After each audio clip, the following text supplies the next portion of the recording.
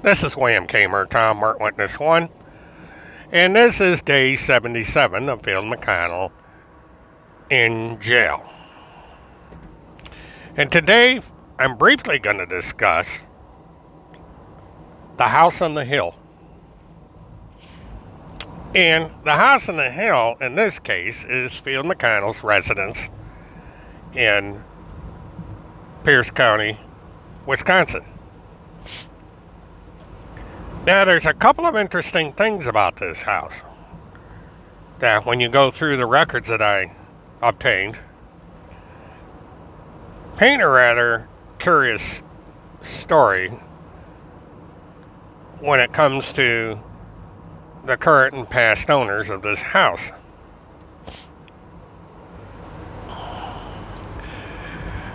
Now, the first buyer you see on the sheet is a bank. And the bank got the house from the county sheriff.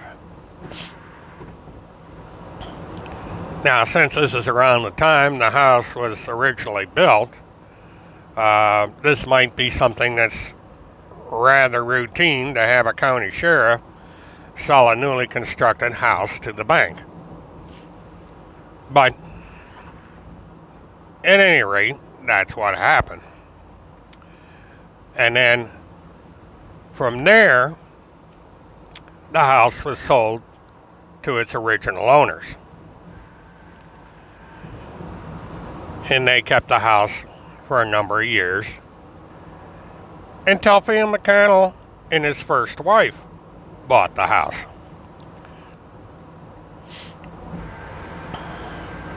And they kept the house until the divorce. And then, as a process of the divorce, apparently, the house got sold to Field for $0. In other words, it was just a party transfer. And so it is that Field McConnell is the sole legal owner of the house, other than the bank, of course. So this would indicate that Denise McConnell, sitting over in merry old England, doesn't have any ownership in the house. And in the event of any subsequent divorce, she probably wouldn't get anything. Rather curious development. But that's not all.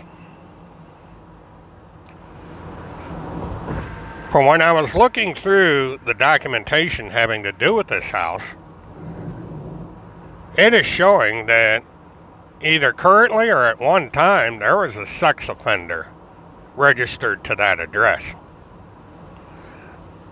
Now, ain't that something? Now, I'm going to try and track down how a listing for a sex offender got listed in a real estate report. This might cost me a little bit of money, but I am going to track this down to see what the details are of having a sex offender listed at that address.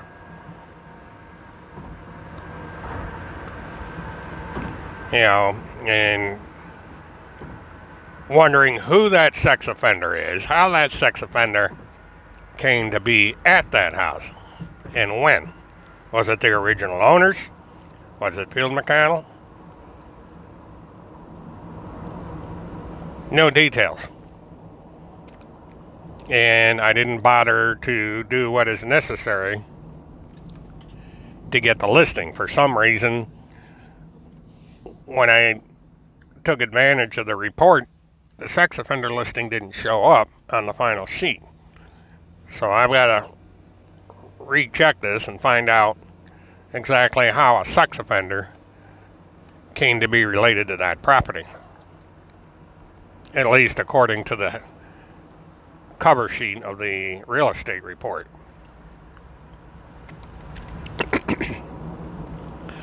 But it would be kind of a curious situation if there was somebody living in that house that was on the National Sex Offender Registry. There are other ways of tackling this, of course, and that's what I intend to do. Now, on day 76, Field McConnell got into his continued wild and weird theories about things blowing up in Kansas and other matters. Read a few quotes from the Bible, all that good stuff. So it was just not a routine. Now as for Timothy Charles Holmseth. Mr. Holmseth has gone on now a solid week without saying anything. No videos, no blogs, nothing.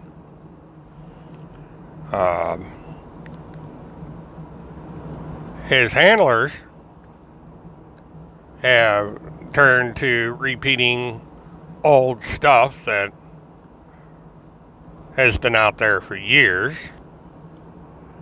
And that's all. It's just been kind of a dull week.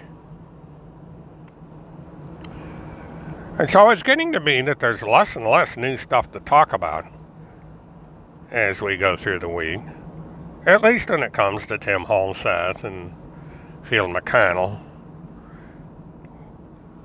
You know, the days are just dripping by until the time when Field McConnell's going to find out if he's going to the state of Florida to answer for the charges that are against him. Cynthia Abchug has got a continuance in her court case until the 11th of February. And that's about it, really. It's just a big, fat nothing. And so you kind of sit here scratching your head trying to figure out what there is to talk about. Preacher Dan, he's doing his thing down in Fort Myers, or was. He's probably back home now, counting all his money and figuring out what he's going to do next. But he has learned how to live stream, which I thought he'd been doing. But apparently he's been recording the videos and then uploading them rather than live streaming.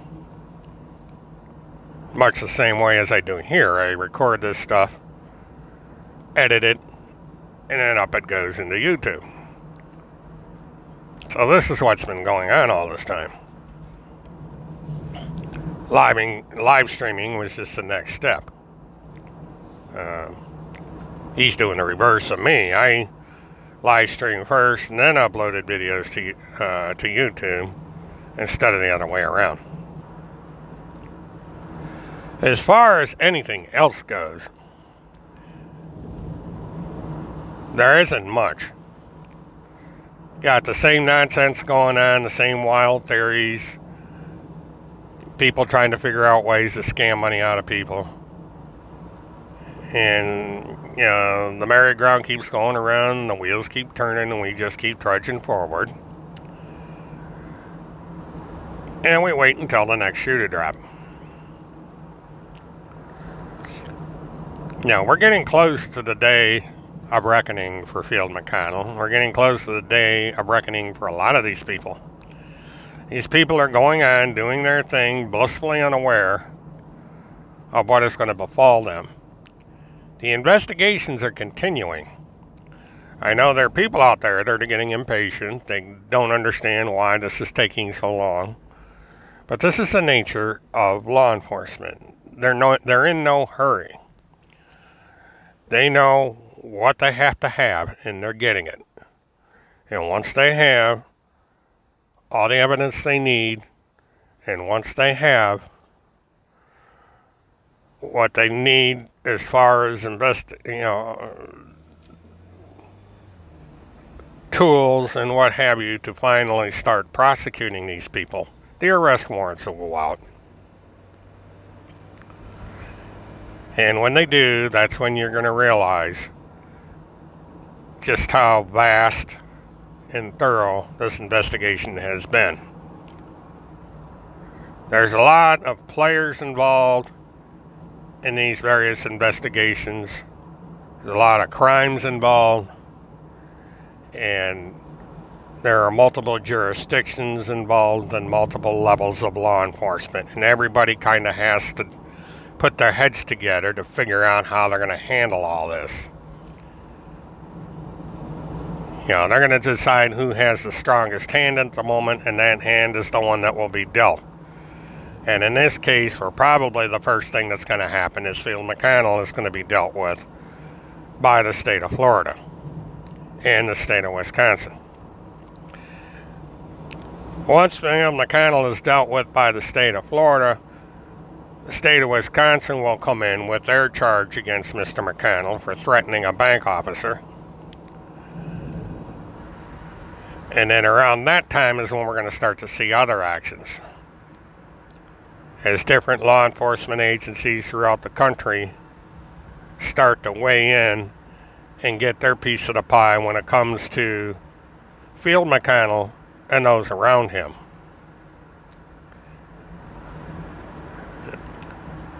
But one of the things that's happening that's going to be to the benefit of everybody, as far as those who seek justice, is that because the investigation is going so slow, there are people that are overconfident and are relaxed, thinking nothing's going to happen, thinking that they've bitten the bullet, thinking that they've gotten away with something. And they're going to keep on doing their thing without a worry in the world. The investigation's going to be forgotten, brushed off as a rumor. But they're going to be in for a surprise when all of a sudden the hammer drops. The arrest warrant start to be issued. Court dates start to be set. Trials start to be set. Jury selection. All of it. And then the likely conclusion, which is a conviction of one or more crimes. This is all ahead in the year 2020. And it is that these people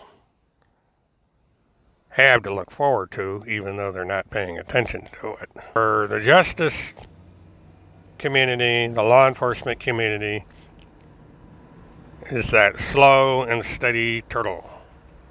It goes on at its own pace, taking its time. While the hare might be in a hurry, the hare doesn't get there in the end. He gets tired. And it's the tortoise that'll cross the finish line. And it is the hare that will go to jail. Kind of a weird metaphor, but I figured, what the hell. At any rate, this is William K. Murtaugh, Murnt Witness 1. Have a good one.